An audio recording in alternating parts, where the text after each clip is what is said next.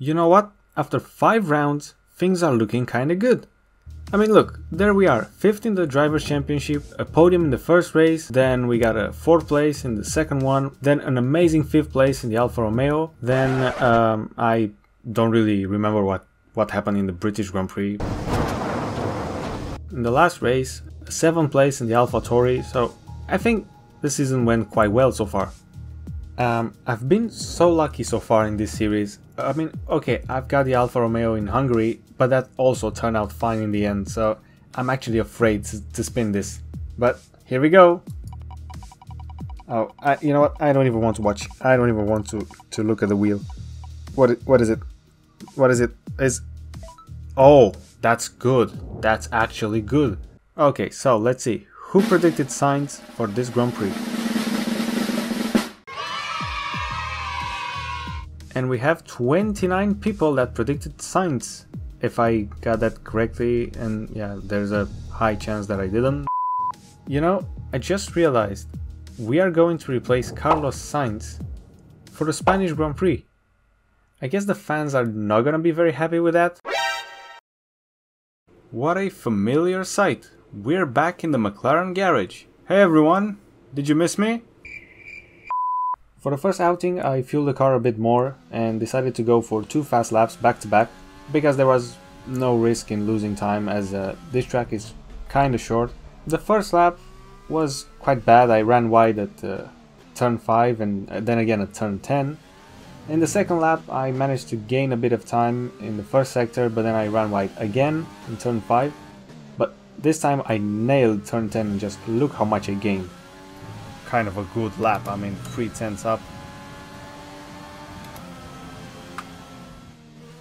The second outing was even better. I finally nailed sector 1 and I gained a good amount of time, but sector 2 was even better.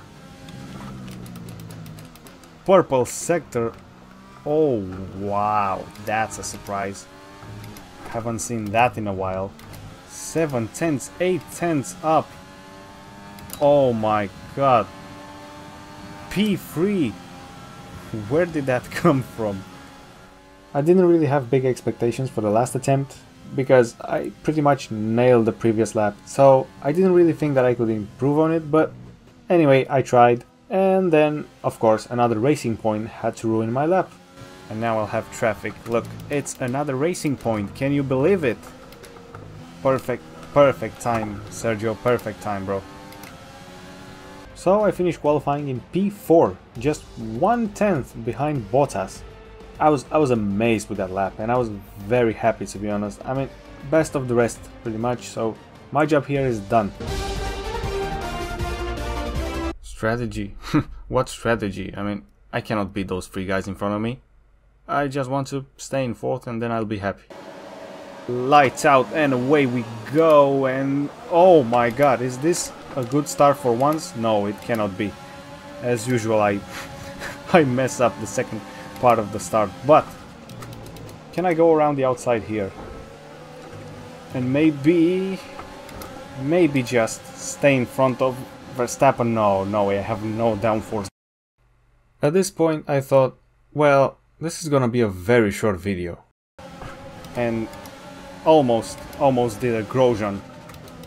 You know what, I dropped a few positions, but I'm happy that I didn't crash. I gotta say, I got really lucky there. I mean, for a split second I just imagined myself rejoining the track like Grosjean, you know, in 2018, and everyone just plowing into my car and, you know, causing a huge pile up, probably a safety car or a red flag. But anyway, I'm happy that I managed to avoid that. Yeah, I was a bit too greedy there. I should have just waited, you know, maybe I would have had a chance at Verstappen, but anyway. Nothing really happened for the next 2 laps.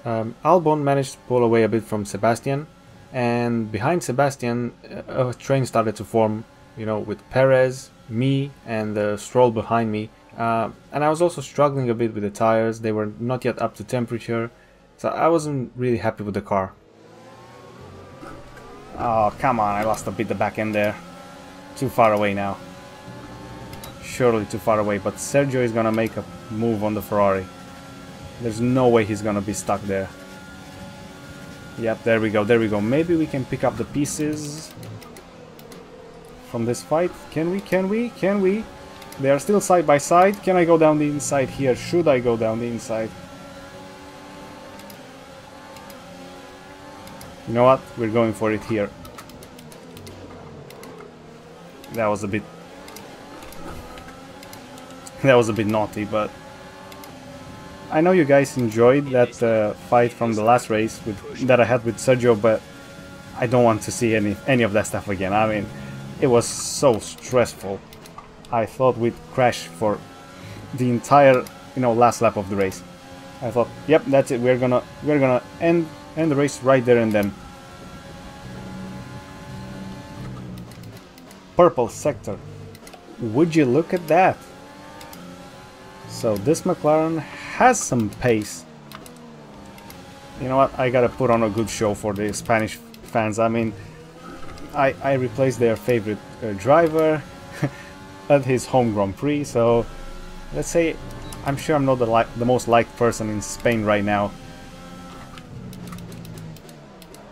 but at least I can make up for it with a good fight here. Should I pit this lap? Nope, I'm staying out. You know what? I'm staying out one more lap.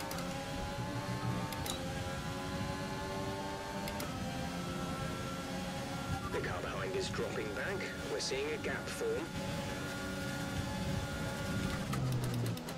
See, that's why I wanted to stay out.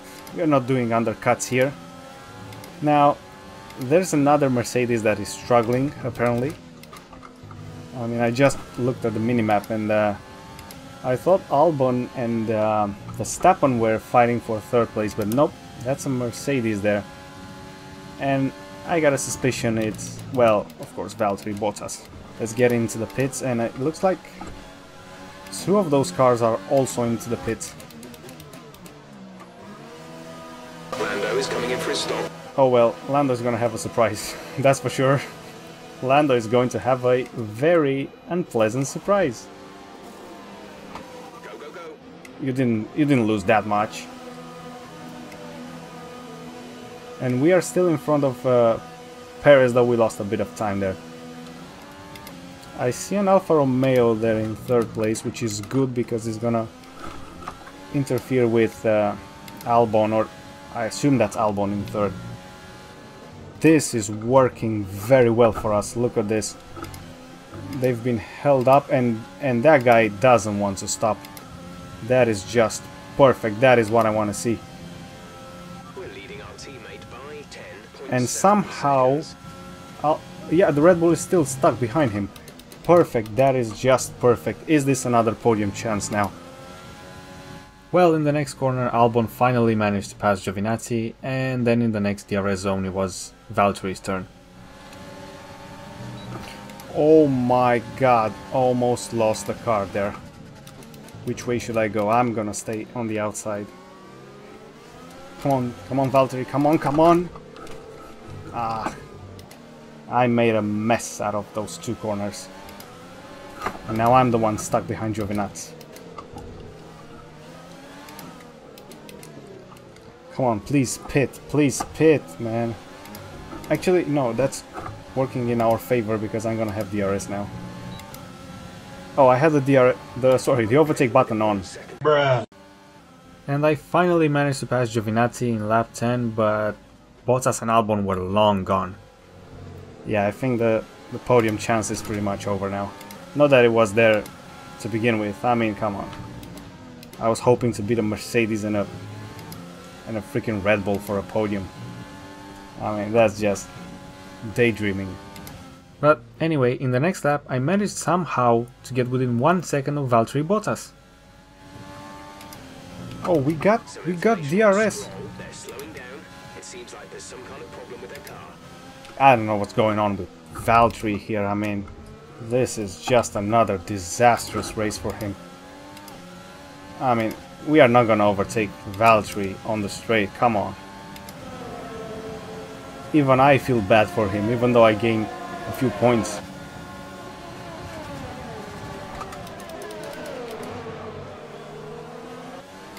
Okay, that was a bit aggressive. Now, I don't think I can catch Albon, but you know very well that I'm gonna try. Verstappen has just moved into first place. Oh, really? Wow. Then those two Red Bulls are really flying today. Yeah, another strange weekend for Mercedes. And it seems like every time they struggle a bit, Bottas is absolutely nowhere. While, you know, Lewis is up there, you know, trying to win. Yeah, it doesn't look like we can catch Albon in this race. God damn it, man. With 2 laps to go, I just could not stop thinking about that mistake that I made in lap 1. It really cost me a podium chance because I was ahead of Albon. But then... Gap to car in front is 1.7 seconds. Oh, hold on. Is that a problem? Is that a problem for Albon? Is that a problem for Albon? Yes, it is. Oh my god. Unbelievable. That's P3. Okay, clear. Okay, just keep it on the track. Keep it on the track.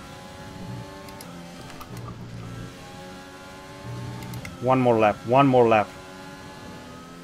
No grip. Nothing left on these tires. Right now, there is just nothing left on these tires.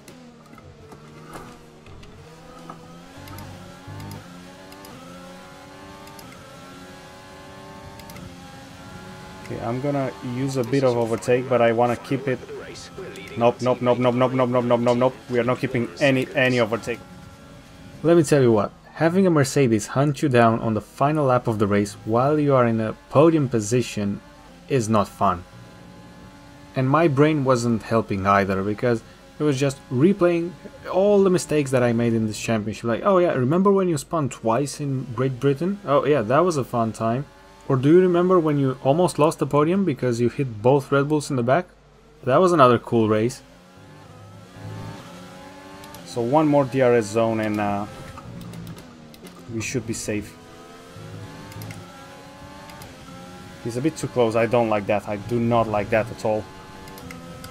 Overtake button, overtake. Give me everything you have. Scenario 7, scenario 7. That's it. Just cruise. Just cruise now. Bring it home. Oh, that's the finish line. That's the finish line. And that's a podium. Second podium of the year. Yes. Yes. Now this was the toughest race of the year. Okay, look, I'll admit, I didn't really deserve this podium, but you know what they say. To finish first, you first have to finish. Those 15 points are great news for our fight with Daniel in the Drivers' Championship. Now we're back in 4th place, but look at that, the difference is just 3 points, pretty much nothing. And to be honest, I think another threat is gonna be Alexander Albon. Nothing really changed in the Constructors' Championship, it's pretty much the same situation. But let's get ready for one of the best circuits in the world, Spa-Francorchamps. So I'll see you guys next time.